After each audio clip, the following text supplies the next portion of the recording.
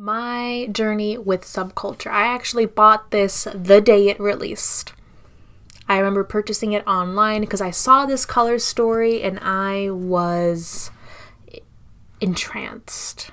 I cannot get over how much to this day I still love this color story. So this project is really going to be challenging me to use basically this half of the palette.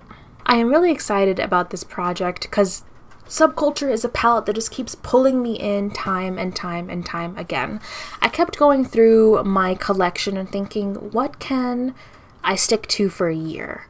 And I was going through palettes and I was like, oh, what about the Sweet Peach palette? Oh, what about, a green palette? Oh, what about this palette? And I would think, okay, that'd be nice. But whenever I thought of Subculture, I kept thinking, oh, I can do this, I can do that, I can do this, I can do this video idea, I can do these kind of looks for a certain video, I can do these looks on an everyday work basis, I can do these looks when I want to be dramatic. I just wasn't as inspired by any other palette as I was with this one.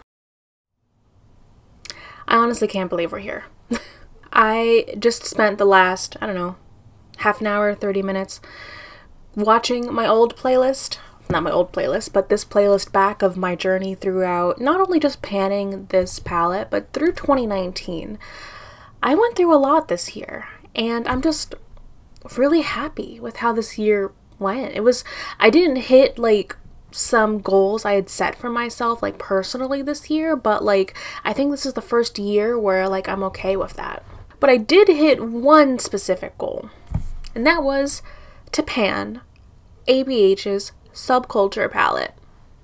Yeah, I'm gonna pat myself on the back. I did a pretty damn good job here. So before I start getting rambly and reflective, let's go ahead and run this screenshot of my pan progress through all of 2019.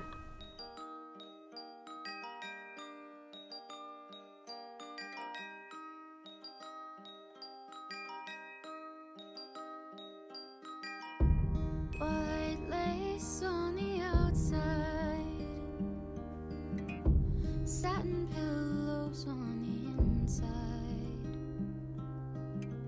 spinning gears of gold make noise.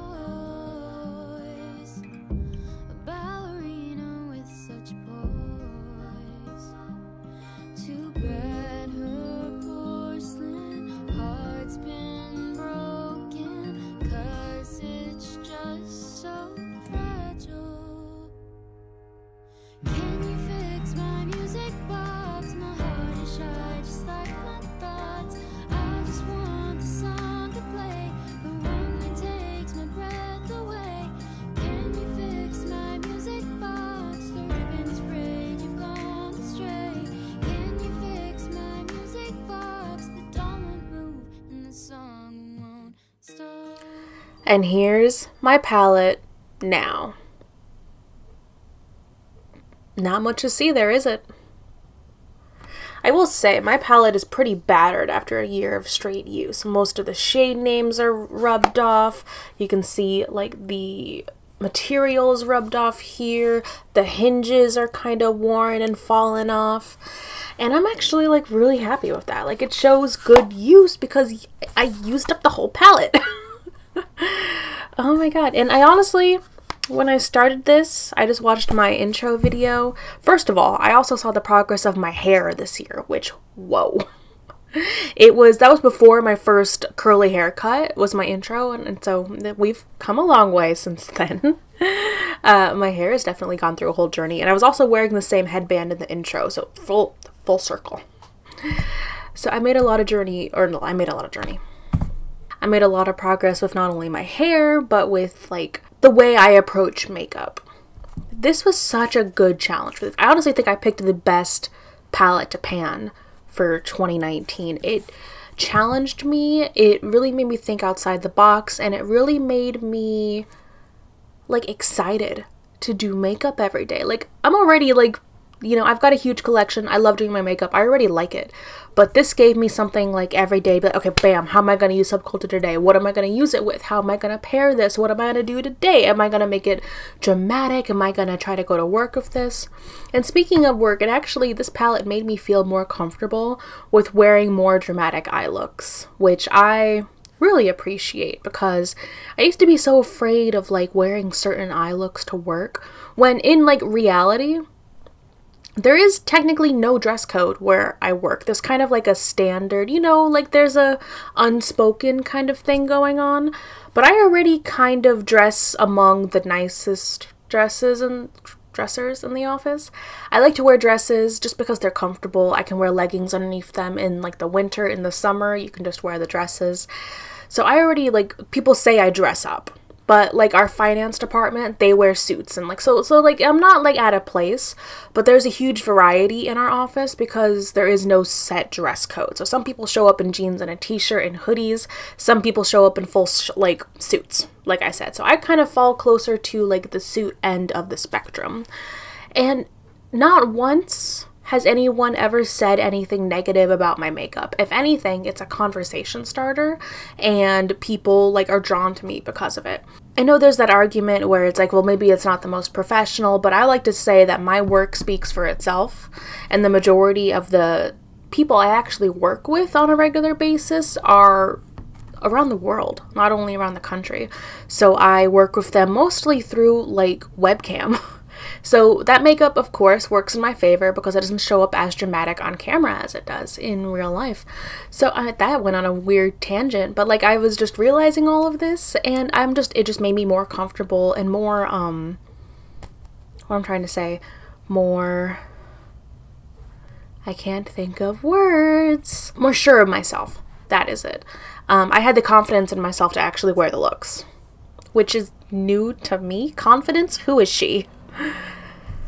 So those are kind of all the thoughts that came to me as I was reflecting on this past year, because it wasn't just the fact that like I finished this palette, it was what I found while finishing the palette. And that's the cheesiest thing I think I've ever said, but I think this is like one of my favorite parts of my YouTube channel is doing a Pan That palette. I'm definitely going to be doing one for 2020, and I really think this is like the only year-long project that like I enjoy, because I'm actually about to finish or film my finale for my 9pan19, and that didn't go nearly as well as this project did. Something else I want to say, because I've literally just been staring at this empty palette thinking, okay, so what did you learn this year? What did you take away from this? And I want to say a big part of it was my channel. A lot of my subscribers found me through panning this palette. And I've gotten so many comments and messages from people who either loved the palette as much as I did, or were really wanting to pick up the palette but had no idea how to work with it, or had no idea how to make it wearable. A lot of the comments were like, wow, you made Subculture, even like the darkest looks, you made them look so wearable and so everyday and not just like editorial, like a lot of the bigger beauty YouTubers would do. And that's exactly what I wanted to do. And I'm so happy that so many other people were also able to get so much out of this project like I was. No, I'm not gonna cry. Oh my god, I'm actually gonna tear up. Oh, oof. So I actually officially finished this palette on December 21st, the day before my birthday, and I filmed a little bit of it on my phone. So I'll throw in those clips right here. Okay, so I don't want to like post this on Instagram or anything just to ruin anything, but I really wanted to document this moment. I'm about to finish my Pan That palette. You see that tiny little bit of destiny left? That's gonna go on my lower lash line. And then it'll be done. It's December 21st today, and I'm about to finish the palette. Ah.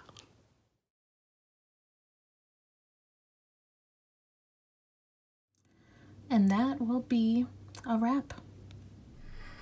So that was the last time I use Subculture, and I know people are going to ask me, are you going to rebuy it? I'm not going to repurchase this. I'm going to keep the packaging. Like, I kept my empty palette for my first Pan That palette, the Marc Jacobs. I still have that empty palette on display. This is going to go on display right next to it.